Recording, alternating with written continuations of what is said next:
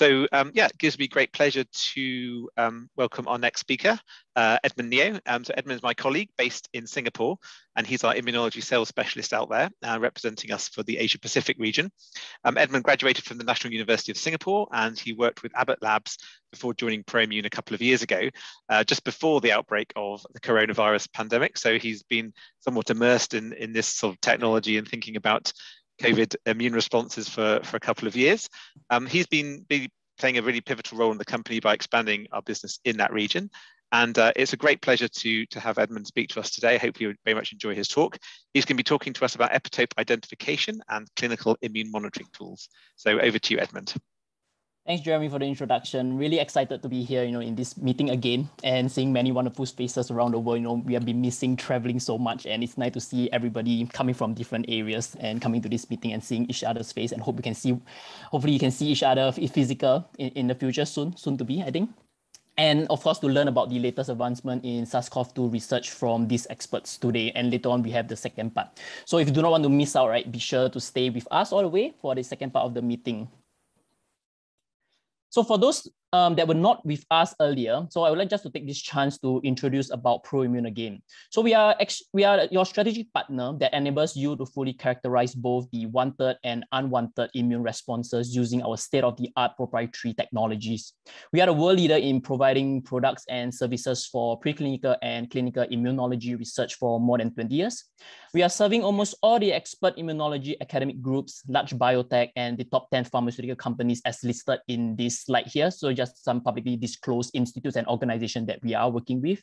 And here you can find some of the publicly disclosed organizations that we are working with, ranging from characterizing antigen-specific T-cell responses to screening immunogenicity in biotherapeutic programs. So at the very bottom left of your screen, so this is a picture of the Magdalen Center building in Oxford, UK, where ProImmune's offices and lab operations are located. We also have sales team located in US and Singapore, which this is where I'm located at. We are most certainly happy, that if you are nearby some days, and we are more than happy to drop by and then have a chat with you and meet you face to face. So before I start introducing about ProImmune's technologies, what we can offer, it is important to first discuss about the relation between peptide antigen specific T cell and the MHC molecule using this simplified cartoon. The MHC molecules are generally classified into the MHC class 1 as shown on the left and class 2 on the right. Here we have antigen presenting cells which process protein through proteasomal cleavage pathway that expresses peptide antigen on average about a 9-mer peptide usually, represented by the orange diamond loaded on the MHC class 1 on your left. The other pathway is through endosomal cleavage pathway that expresses peptide antigen usually on average a 15-mer peptide, represented by the red diamond loaded on the MHC class 2 on your right. Yeah. T cell then recognizes the peptide antigen loaded on the MHC molecules through their T cell receptor. The antigen-specific CD8 T cell recognizes the MHC class 1 antigen, while the antigen-specific CD4 T cell recognizes the MHC class 2 antigen. Peptide antigens that are presented on MHC and recognized by T cells are also known as T cell epitope. Now that we have been introduced to the fundamental of antigen-specific T-cell responses, the next questions would be what tools are available to evaluate specificity, function, and frequency of immune responses.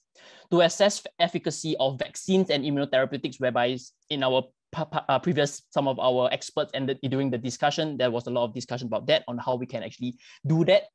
And also another question would be, how can we perform in-depth characterization of antigen-specific TCR, such as doing a single cell analysis or looking at various biomarkers? So in the following part of my talk, I'll be sharing about the MHC multimer technologies to enumerate antigen-specific T cells using our Pro5 MHC class 1 pentamers and Pro-T2 MHC class 2 tetramers.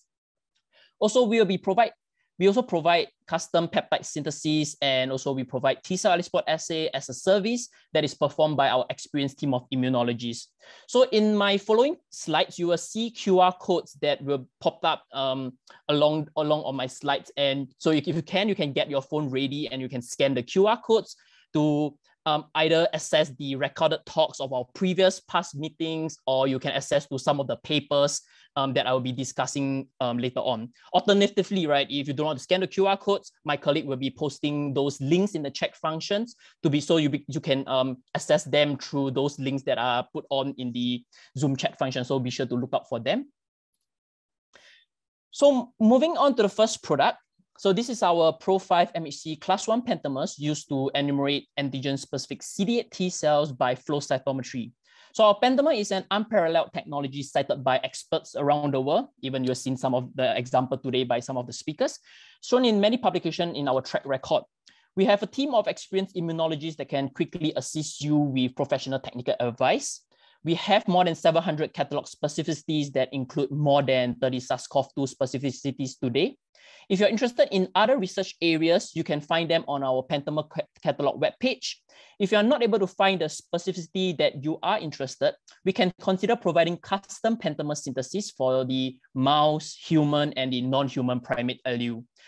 Just by letting us know the peptide sequence and the MHC allele that you want to synthesize them into the pentamer. So some of you all might be familiar with the SARS-CoV-2 work done by Professor Tao and also Dr. Peng. So they were one of the first groups to publish in the early phase of the pandemic in 2020 to address the urgency of having tools to characterize immune responses in COVID-19 infected patients and vaccine-treated population. So by working closely with ProImmune, this has enabled their group to rapidly assess large quantities of reliable custom pentamers to perform in-depth analysis of SARS-CoV-2 T-cell responses. In the follow-on study that was published this year recently, their group studied on using this B0702 pentamer on antigen-specific T-cell clones and single-cell sequencing sorted by pentamer to assess functional avidity and viral efficacy. Here, moving on to another study done by Professor Shin's group from the Korea Advanced Institute of Science and Technology. His group has successfully used this A0201 pentamer to enumerate SARS-CoV-2 specific CD8 T cells in COVID-19 infected patients of different infection profiles, as well as to perform in-depth analysis looking at multiple biomarkers gated on pentamer positive cells shown in these plots below. In his follow-on study, his group did an amazing work on the 10 months time course analysis monitoring stem cell-like memory T cells in COVID-19 convalescent patients using pentamer.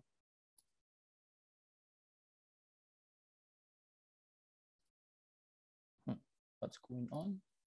Okay. And yes, moving on to the next product. This is our Pro-T2 MHC class 2 tetramers used to enumerate antigen-specific CD4 T cells by flow cytometry. We have 200 specificities in our catalog that includes more than 20 SARS-CoV-2 specificity today. So if you are working in likewise in other research areas, you also can find them on our tetramer catalog. And if you do not find the specificity that you want, we can consider providing a custom synthesis for the human and mouse alleles that are listed here. And just by letting us know the peptide sequences and the MHC allele that you are interested with. So just not only the tetramer, so we also provide them in the biotinylated class 2 monomer format, which Dr. Jennifer Juno should be quite familiar with this, which brings us to the next slide, talking briefly about her study. So Dr. Juno definitely did a fantastic job discussing about her SARS-CoV-2 work. It was very, very nice to see all those staining data. And I would just like to use this chance to highlight some parts of her work again. So in this study, she has successfully used this DRB1501 tetramer to enumerate SARS-CoV-2 specific CD4 T cells in convalescent patients shown in figure A below, as well as pre and post uninfected vaccinated subjects shown in figure B below. So just not only that, right, just by looking at staining positive data, right, so it's quite important to look at negative controls as well. And this study here has probably executed the negative control strategies by using different ways of, like, for example, staining with HLA mismatch sample, pre-vaccinated subjects, and also using the clip-loaded tetramer. So those are very nice examples of performing a negative control, which is perfectly executed in this study. So furthermore, time course analysis of antigen-specific CD4 T cells was also performed using this same tetramer shown in the figure on your most right of your screen. Moving on to Professor Tao's work again. So she has successfully used these two DRB1501 tetramers to enumerate SARS-CoV-2 specific CD4 T cells in COVID-19 recovered patients, shown in these two plots below. She then investigated antiviral activity by examining single cell expression from tetramer sorted T cell lines. This study highlights, the unique features of cytotoxic CD4 T cells that use distinct functional pathways, providing preventative and therapeutic opportunities. Next, I'll be talking about T-cell ELISpot assay, which was also discussed, done by Leo in his talk earlier. So this assay is very popular in immune monitoring programs for clinical trials, such as in recent months for COVID-19 vaccines. T-cell ELISpot assay has become the assay standard for measuring T-cell responses and validating T-cell epitopes, because this method is very robust, high reproducible, and also quite sensitive. In an ELISpot assay, PBMC are incubated overnight with an antigen, and the population of cells that recognize the specific antigen will secrete cytokines as a response. Looking on the right-hand side of this slide with the diagram, so from top to bottom, these cytokines secreted will be captured in the assay using biotinylated anti-cytokine antibody, and then visualized with a secondary colorimetric step that will appear as individual spots on a plate, where each spot representing a cytokine-producing cell within that well.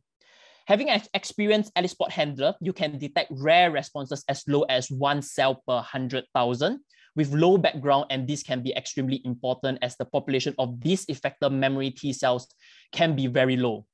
One of the most important considerations that you think of for an ELISpot assay is the cell quality. It is critical that the cells are processed properly and timely after blood draw, and using a robust cryopreservation technique to store those cells. So the ProSpot T-cell ELISpot assay that we offer as a service from our company typically uses a 96 well plate coated with anti-cytokine capturing antibody and blocked. As a standard, we thaw the cryopreserved PBMC in this assay and add them at 250,000 cells per well. We run each test condition incubated at 37 degrees Celsius in triplicate. So it can be quite a cell-intensive assay depending on the number of antigens that you are interested in, and also those that are involved. The test antigen for stimulation is typically at 5 micromolar of peptide or peptide pool, where the concentration is per peptide basis, regardless of being individual or in a pool. Quality controls that we use includes the PHA at 2.5 micrograms per ml and CF ProMix peptide pool at 2.5 micromolar, which this peptide pool contains immunodominant T cell epitopes from CMV, EBV, and influenza. And of course, we have the negative control, which is just only the media alone. So at the end of the incubation, the biotinylated anti-cytokine is added, followed by either avidin alkaline phosphatase or chromogen to develop spot color. So finally, the spots are then counted with an automated ELISpot plate reader. So moving on, talk about some of the examples of ELISpot assay, and also us providing those peptides. So this is a study done at the earliest stages of the pandemic for the AstraZeneca Oxford vaccine trial.